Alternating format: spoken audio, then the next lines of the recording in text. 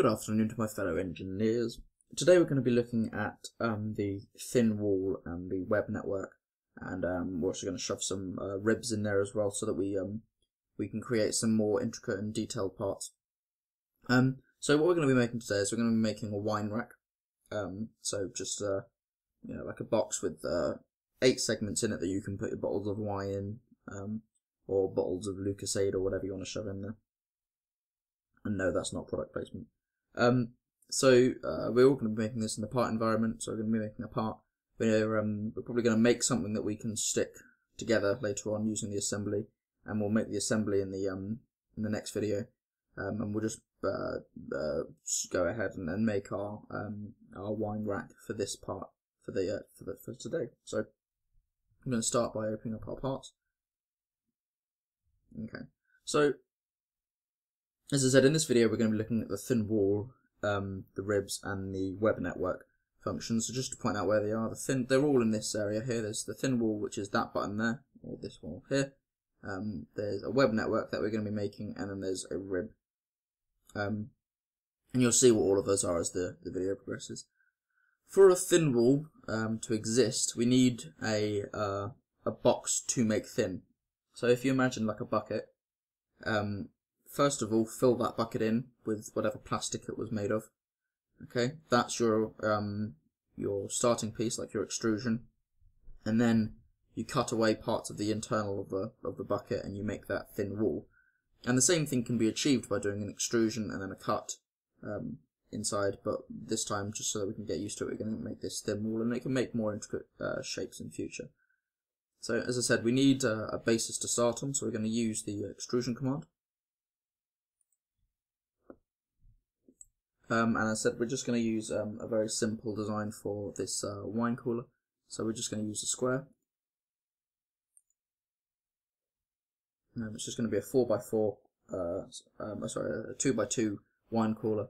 So we're going to make it say a bottle of wine is 10 centimeters wide, so we need 2 of those and a little bit of extra room. So we'll make this 240 by 240 as our square. Okay, and we're going to extrude this upwards by, let's just say 100, so 10 centimeters. It should be sufficient. So this is just our simple 240 by 240 square. If I'll shove some dimensions on there as well, so make it a little bit easier to see. Okay, and that's just our general shape.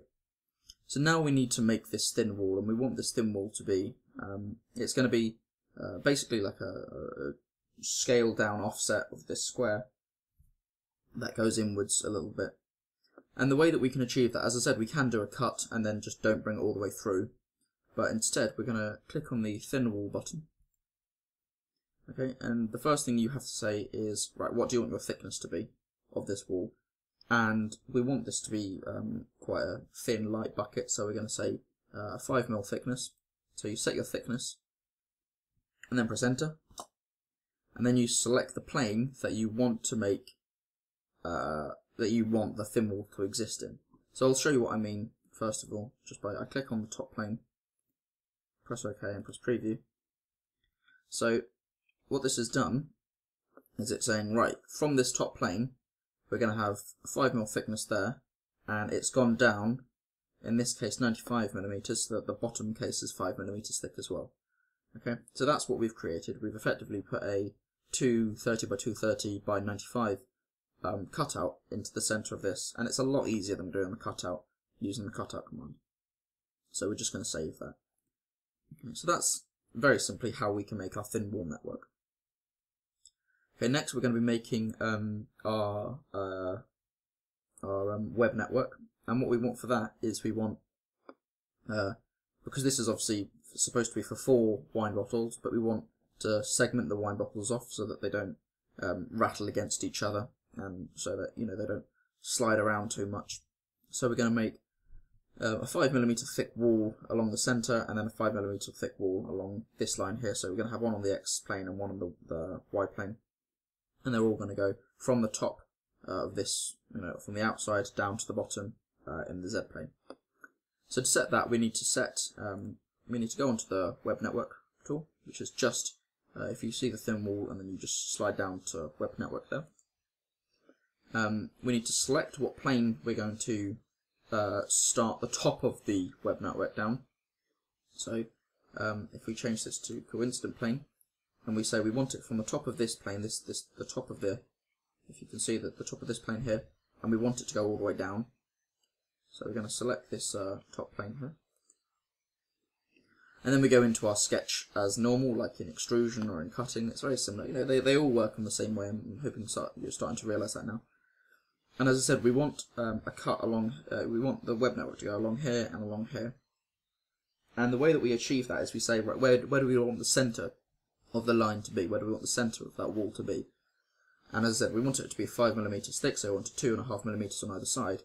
And we want the centre to be from the midpoint of there to the midpoint of there, and the midpoint of there to the midpoint of there. So that way it's going to be 2.5mm thick on either side. And that's how you make your web network. So we'll just go ahead and draw in those lines, literally as I have just said them. Like so.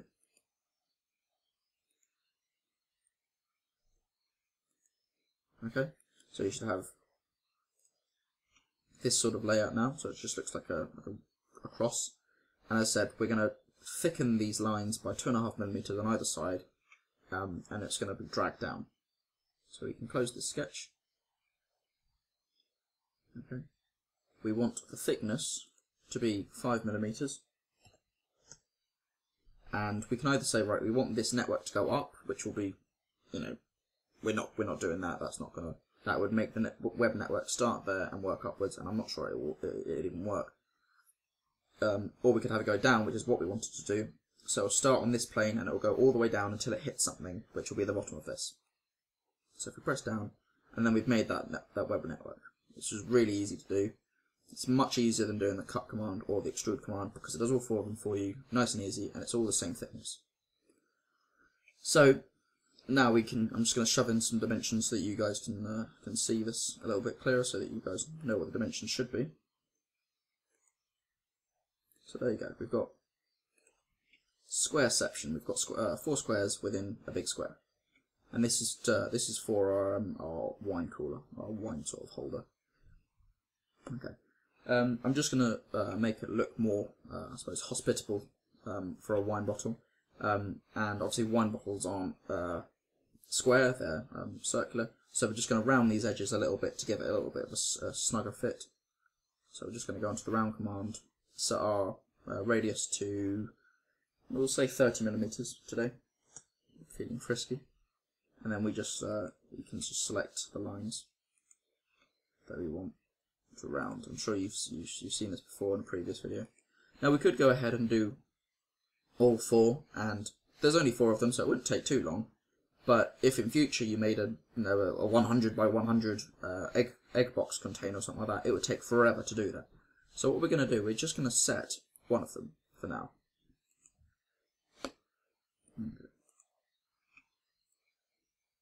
Okay. So that looks alright, but obviously we want this round to be on all 4. So the way that we can achieve that, I don't know if you recall the mirror command. We did the mirror command when we were making the table assembly. We could easily use the mirror command in this case, because we could just mirror on the ZY plane, and then we'd mirror on the ZX plane. But instead, that obviously, as I said, that won't work if you've got a 100 by 100 box. At the minute we've only got a 2 by 2, so it would work perfectly well. But it wouldn't work if you had a much larger box. So what we need to do is we need to set some parameters. We need to set up kind of like a pattern and say, right, this feature, when this feature occurs in this shape, I want it to occur starting from these certain points. So if we say that these rounds occur from the imaginary point of the these lines going up to here, when that happens, I want it to happen as well. So it'll happen here, here, and it'll happen here as well. So to do that, this pattern, I think you guys might know where I'm going with this. You have to select the pattern command, and again, it works very similarly to all of the other commands. The first thing you do is you set a plane. The first thing you do is set what you want to be a pattern. You know what feature you want. So we're going to select the round, Then you have to select your plane. So it can either be this plane or it could be this plane. I don't mind, so I'm just going to choose this top plane today. And now you need to select your pattern. Now the way it works, you can either have a circular pattern. So if you were making a circular container, you could have it so that every 20 degrees it does one thing, or you could have a square setup or a rectangular setup. So after every 20 millimeters this way and 40 millimeters this way, it does this thing. And obviously, when you look at this, the way that we want it to work is, well, arguably we could use the circular one. We could say, right, we want the middle point, and we want it there, and then every 90 degrees we want to go around, we want to do that. And that would work perfectly well. But for simplicity, again, if we're using a 100 by 100 box or something more complex than that even, we have to do it by square. You couldn't do that. So it's kind of like the Cartesian versus polar coordinate system sort of idea. So for that, you can either choose a circular pattern. This is in features, just as I draw. You can either choose a circular pattern or you can choose a rectangular pattern. So as I said, we're going to choose a rectangular pattern here. And I don't know if you remember me saying that, but we want this imaginary point, which is on the edge here. We say when that occurs, do this thing. So we're going to start our rectangular pattern by clicking on that. Now, if we just did a straight line from there to this point, which obviously does exist because it doesn't have the round, it would only do it once. And if we did it this way, it would only do it once this way. But we want it to happen there, there, there, and there. So we're going to set it from the top of this, from this top point up here, all the way down to the top point of this lower square here. Okay. So that's defining what the edges of our system is going to be like. And obviously Solid Edge wants to know how many times we want to repeat it. We obviously know that, when you look at that, we obviously know that we want it to be repeated twice on this axis and twice on this axis, but Solid Edge doesn't know that. You need to tell it that. And you tell it that on this command bar. So it's saying, right, I've got my X and Y plane, and I want it 2 in the X direction, and at the minute it says 4, but we want it 2 on the Y direction as well. So it's going to occur twice that way and twice that way, and that first one always accounts for that. Okay, and then obviously that second one, that number two will be made for us as well. So at the minute it's going to repeat on that corner, which it already exists on, that corner, which will make this one, this corner, which will make this one, and finally this corner, which will make this one. So if we close this sketch, it will repeat that feature into these 4. Hope I haven't confused you too much with that. Okay, so as you can see, that feature has now been copied 4 times really easily, really nicely. And we're just going to finish that. So there we have it. That's effectively like a very simple wine cooler. We can go ahead and do some more rounding of edges and stuff like that, to make it look a little bit nicer. We're probably going to be using this in the assembly. We're going to put a strap on it. We're going to put some bolts in it to keep the strap on. This is basically just what we're going to be, this could easily just be like a wine holder so that wine bottles don't fall over very easily, and it works quite nicely. One other thing that we're going to do is we're just going to increase this base area a little bit. We could do that by going back and changing the protrusion, but I want a flat base around it, so we want a thin flat base that goes at the bottom of this. So the way that we're going to achieve that is we're just going to go into the extrude command, and you'll see what I mean in just a sec. We're going to the extrude command, select this bottom plane, select a square by center, and as I said, because we set this coordinate axis to be our center, we can just go ahead and use that. Now obviously our shape is 240 by 240, so we're going to make this, we'll just say 280 by 280, so that's 4 centimeters on either side.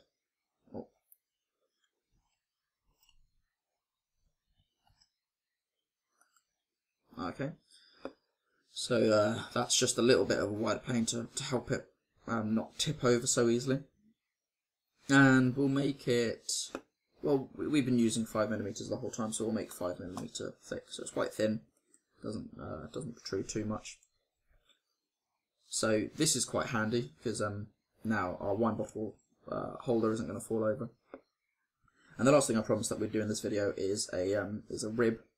And I'll only do the one, but again, using the patterns or using the mirror techniques, you can work out how to do the other 4 later on if you choose to. So the way that we're going to achieve a rib, and a rib is basically just if you take at the minute this is very flimsy. This could easily fall off or break off. But a rib is a piece of plastic or a piece of metal or whatever the material is made of that goes in the ZX plane from the base of here up here, and you'll see what I mean. In industry, it's called a rib. So again, in the thin wall area, but not actually clicking on thin wall, we want to click on the drop down arrow, and you may have seen it earlier on, just above web network, which we've already used. We're going to select rib, and the way it works is you have to select a plane that we want to use on. Now we want it to be in the very center of this line. Okay, we want it to be a nice rib at the center of this line. The way that we achieve that, because we can't use a coincident plane because there isn't a plane that currently exists in the center line, we're going to select the parallel plane, and then we're going to set what sort of plane we want it on. So we want it on a ZX plane, but not on the ZX plane. You see what I mean? So we'll select this plane here because it's a good reference plane and it's going to be in line with this. And now we need to move it back by some amount. I don't know if you can see that on top. We need to move it back by some amount. And we could set the distance. We know that it has to be 120 millimeters back this way to make it perfectly in line. But we want to double check, make 100% sure. So we want to click it to something. We want to assign it. So if I pulled it all the way back here, I could assign it to the end point. If I were to select this radius, I could assign it to the center point of this radius. But if I go on to the key points here, just beside the plane, scroll down all the way down to midpoint, and then find that the midpoint of this line, it will click a point on the midpoint, and now it's set my plane to the midpoint. Okay, I'm just going to make a nice rib from up there to about halfway down here, which is there. And that's all you need to do for your rib. It's very simple. Just close that sketch. Again, we need to set a thickness because obviously we don't know what thickness we want the rib, so we're going to make it 5mm thick. And then you point it inwards, so it looks like this. And now you've got a 5mm rib, which just helps secure this plate on the bottom. And what we're going to go ahead and do, what you can do is you can either do that 4 times or three more times to get used to it, or you could just mirror it using the mirror command that we saw in videos past. So yeah, that's the way that we're going to make this, and we're going to use this feature again in the assembly in the next video. I'm probably just going to go ahead and round some of these off to make it look a little bit neater, but we're going to use this general idea. So I'll see you guys then.